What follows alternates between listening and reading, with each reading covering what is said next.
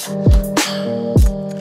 everybody, welcome back to Jimmy's Promo, and today we're going to talk about how you're able to use your Samsung Pass or Samsung Wallet to store your two-factor authentication, especially when it comes down to Twitter. So lately, Twitter is kind of going through a dumpster fire right now, basically making it to where the only people that can use the text message two-factor authentication method are those who pay for Twitter. So it's stating only Twitter Blue subscribers can use this method. Now, this method is convenient. It's very easy to do, it's very fast, but it's not the most secure, it's not the best. So if you do actually care about your security and not getting hacked, things like that, you'd be able to use a better method, such as another authentication app or security key method. So I'm going to show you how you can get all of this done on your Samsung phone in a better method, a more secure way. So all you'd have to do is once you go inside of Twitter, you just want to click on your little profile image. And then as you scroll down, you're going to notice where it says settings and support. This is where you go inside of settings and privacy. Now, this is also where you click on security and account access. And then you want to go to security. So basically, this is where if you have your two-factor authentication turned on, you tap right there. More than likely, yours might say text message. They want you to take it off if you're not a Twitter Blue user, and I'm not going to pay to use Twitter. It's already been a free application. So there's really no need for me to do that. But right here, I'm going to use this option here that is called Authentication App. Now, once you turn this one on, you just have to log into your Twitter account just to make sure that it is you. So once you put in your password, you can hit on confirm. So the password is typed in, we're going to hit on confirm. And so now we're just going to get started. So I'm just going to show you how you can do this just right here. Very simple. What I'm going to do is instead of linking an app, because if you select a link app, it's going to show you a couple apps that you may have downloaded. So the Google Authenticator app or Authy. But what I would want to do is using Samsung Wallet or AKA Samsung Pass. So I'm going to select this option here that's called Link on Other Device. And then I'm going to go right here where it says that I don't want to scan it. I'd rather just put this code in. So all I'm going to do here is I'm going to press and hold, and I'm going to hit on copy. Now don't worry, all the stuff that I'm going to show you here with this QR code, with this code, with another code coming up here in the near future. Once this video is done, I'm going to actually delete all of this and reset up my authentication so everything changes. So don't worry, I'm not putting myself at risk here. So all you have to do is now that you have copied it, you just go inside of your Samsung Wallet.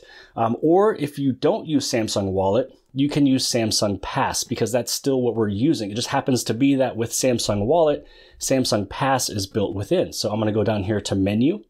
I'm going to scroll down where it says Samsung Pass. I'm going to go to the sign in info, and then you just want to authenticate with your fingerprint. Now this screen here is more than likely going to be blurred out because this is some of my sign-in info, basically just my username. So I blurred all this out.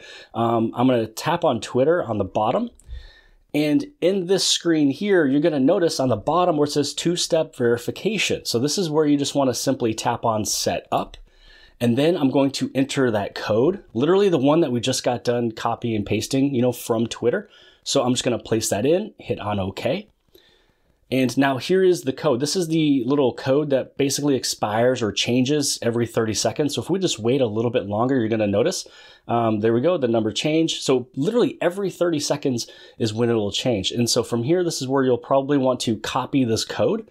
Now, once you copy this code, because that's the code you want to put in right here. So here's the confirmation code. Type in the code, hit on confirm. So now that we are all set, it popped up instantly. So this is just a single-use backup code. You want to keep this one in a safe place. Like I said from before, I'm not going to write this one down or take a screenshot of it just because I'm literally going to reset and take off all my authentication right when this video is done recording. So I'm going to reset it back up so I can get my new real code that I can write down, keep it at home, things like that. So now I'm just going to hit on done, and that's it. You literally now have your Twitter associated with an authentication app.